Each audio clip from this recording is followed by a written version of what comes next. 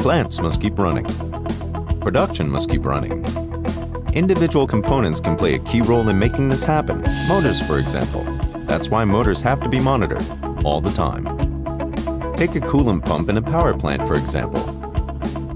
If its motor breaks down, an entire town loses electric power. Another example is a paper factory. A newspaper press room needs paper from this factory so that the residents of the city can have their newspapers on the table every morning. If the paper machine's motor breaks down, no paper is available and no newspapers can be printed.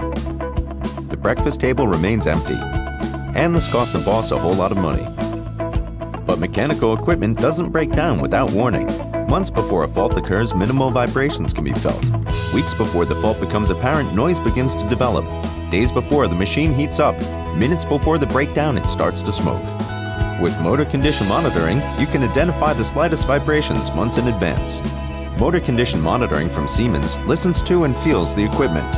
Once a fault is in the making, it is detected early on and can be prevented, by replacing a bearing, for instance. It makes no difference whether you're monitoring only one motor or a large number of them. Motor condition monitoring from Siemens offers this service and much more. We monitor critical components continuously, around the clock, 24/7. Our certified condition monitoring experts take good care of your plant. They carry out an in-depth analysis to determine the cause. They also prepare regular status reports with recommended actions. This approach helps substantially reduce the ratio between unscheduled and scheduled downtimes.